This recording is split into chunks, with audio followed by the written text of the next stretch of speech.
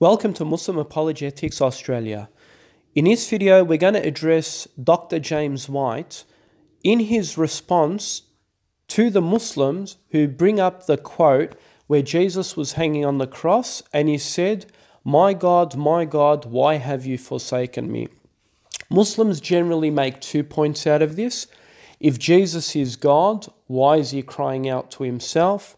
If he's a Trinity, if he's three persons in the one Godhead, and yet he's crying out to another God when he's saying, my God, why have you forsaken me?" It shows that Jesus didn't believe that he had the Trinitarian spirit within him.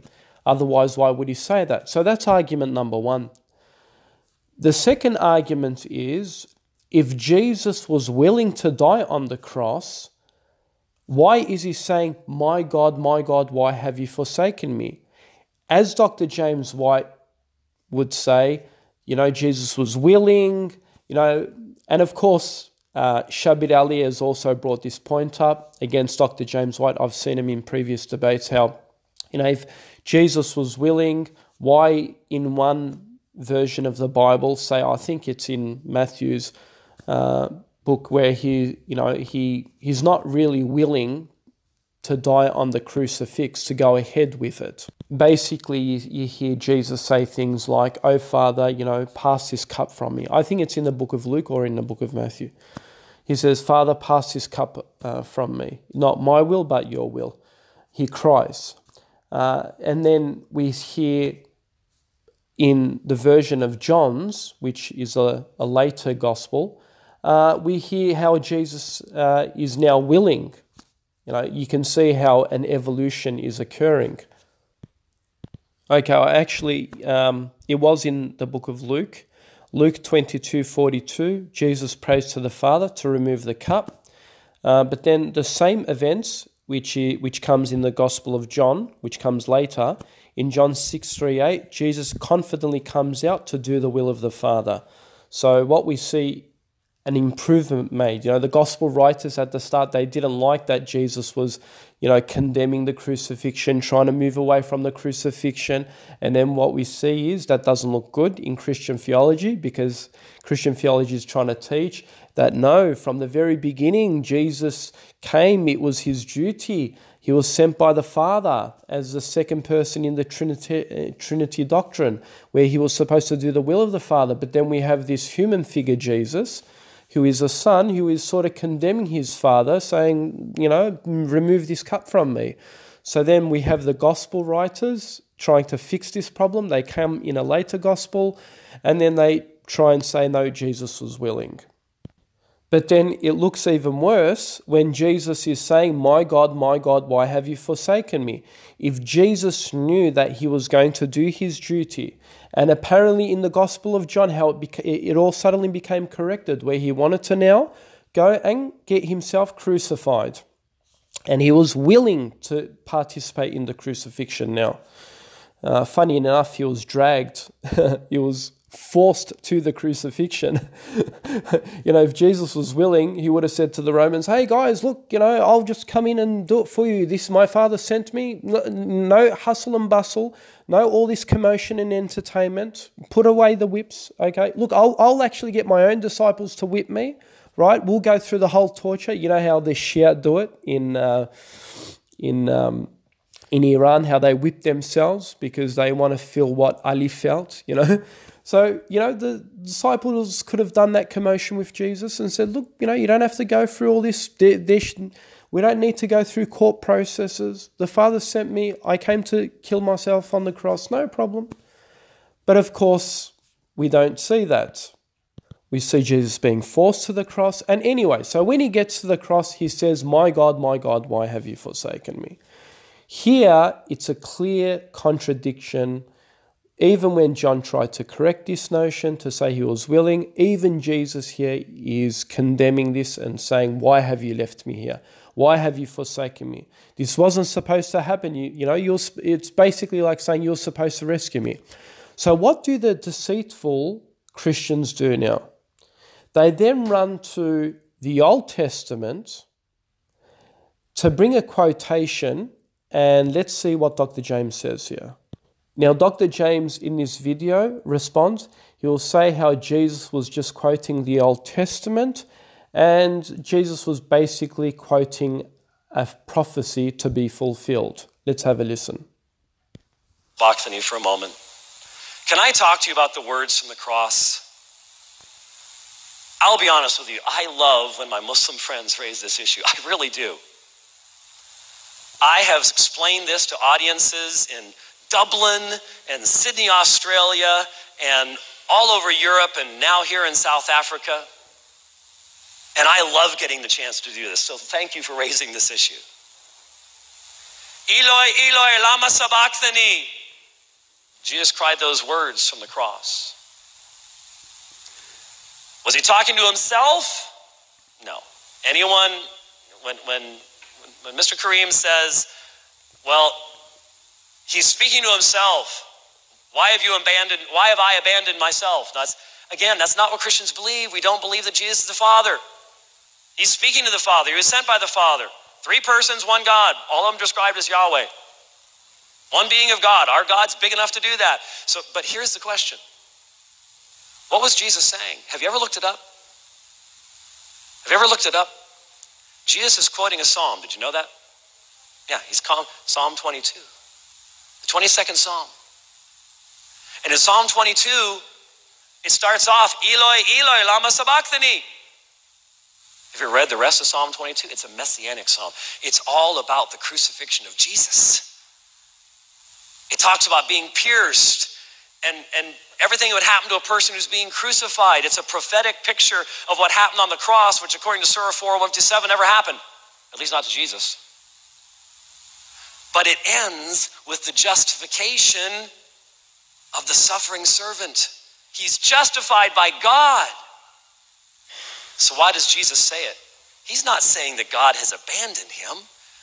When you start off with the first words of a famous hymn of your people, you're expecting your people to finish it out. We have a hymn called Amazing Grace. All I have to say to my people is, Amazing Grace, how sweet the sound. And I don't even have to finish it because they know all the rest of the song. And Psalm 22 is one of the songs of the people of Israel. And when Jesus said that, he was starting that song and he was saying, this is being fulfilled now before your eyes. The Messiah. Okay, let's stop it there. First of all, nowhere does that particular verse saying, this is now being fulfilled in front of you. He didn't say, nowhere in the book of Psalms is it saying that this is being fulfilled in front of you. And Jesus didn't even say that on the cross. He didn't say to the crowds, look, this is all being fulfilled in front of you. This is only his interjection to claim that this is a prophecy being fulfilled. But we're going to go to Psalms and analyze it, and it doesn't speak even about the prophecy of him being killed, being fulfilled in even that passage. Messiah has come. He's given his life, and he will be justified. He will be vindicated when he rises from the dead. That's what it's about. Look more closely. Look more deeply. Okay, so let's go and look more deeply and look more closely. So folks, let's open up Psalms 22 verses 1. And let me point out, because Jesus quoted Psalms 22:1, and he used the same words, my God, why have you forsaken me? And apparently Jesus was just repeating this. This doesn't prove that Jesus was fulfilling his crucifixion. No, it actually proves that he was condemning his crucifixion, and that's why it was even prophesied in Psalms 22:1. You see? So notice how the Christian tries to be the trickster to say, oh, he was just quoting the Old Testament. Well, the Old Testament proves that he was condemning the crucifixion, and only that prophecy was being fulfilled. And it even gets more clearer. Have a look. Let's read Psalms 22:1. It says, we'll start from, my God, why have you forsaken me? Why are you so far from saving me? So far from my cries of anguish.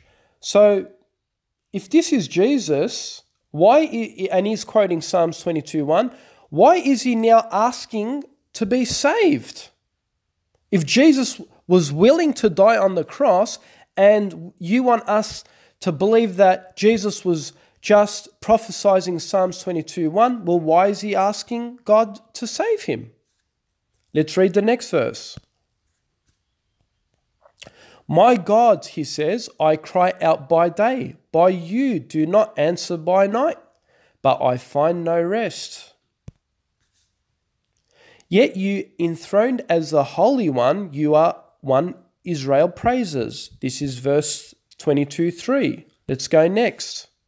Let's read the whole context, what Christians don't do. Psalms 22:4. In you our ancestors put their trust. They trusted and you delivered them. So did the Father deliver Jesus? Psalms 22:5. To you they cried and out and were saved. Last time I checked, Jesus wasn't saved from the cross. He apparently got killed. He was buried for 3 days, wasn't he?